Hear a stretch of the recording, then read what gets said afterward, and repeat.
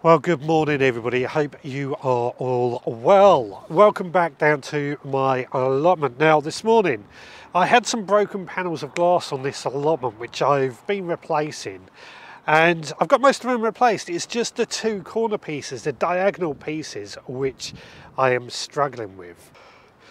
Now last April to be exact, I did actually learn how to cut glass, but I haven't done it since.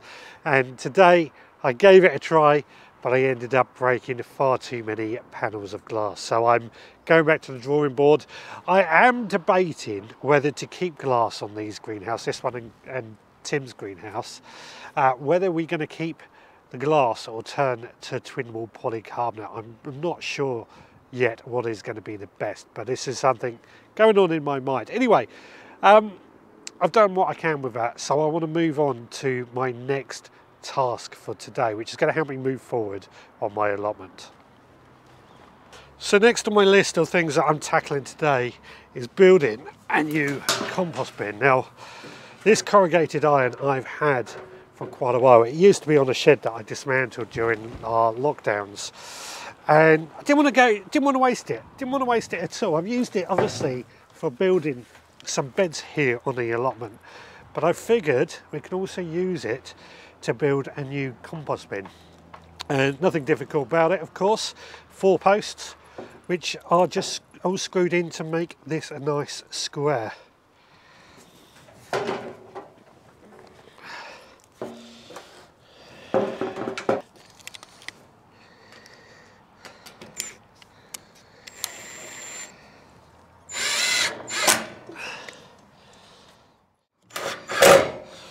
Right, that's my new compost bin built. Now this is going to be, for me, quite an important part of moving forward because, well, as I said on the tour video, the compost bins that I've currently got are falling apart and I need somewhere to put all that material. Compost is probably one of the most expensive things that I need, and I need a lot of compost, so trying to make my own is an absolute must.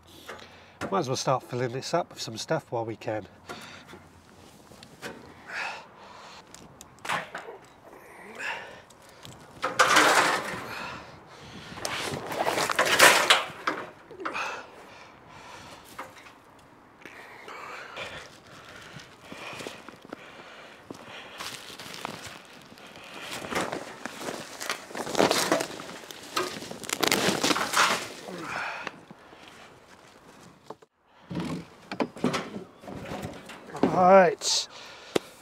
Right, well I am happy I've got a compost bin built. This is going to help me really move forward. I'm very unhappy with the allotment at the moment. It's very messy, and this is just one of the things that's just going to help me move forward now it is built.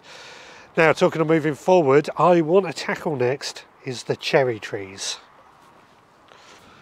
Right, now I said when I was doing the tour video that this area we seem to have got some self-seeded cherry trees, and I was in two minds about what I was going to do with them. I could of course just mow the area and get rid of them, but I am looking at the moment of practicing different pruning and training techniques, including sort of a step over cherry or apple trees or what have you, but they are expensive to buy, and I've got these here. So what I want to do, I'm going to dig them up, put them inside some of these pots, and hopefully we should be able to train these to be some interesting shapes, if you get what I mean.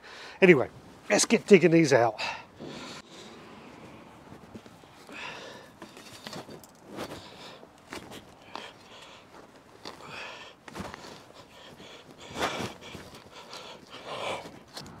Well, I've now got most of these cherry trees dug out. We've actually got 10 cherry trees in buckets, hoping they're going to hill in so that we can use them, as I say, for making fan train cherries or espalier trains, etc, etc.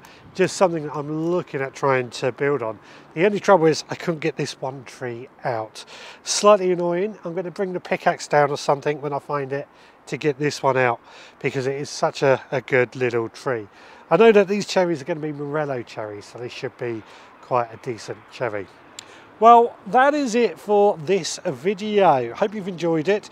Let me know whether you prefer glass or polycarbonate on your greenhouse so that I can make a decision on what to replace them with. Until next time, please take care.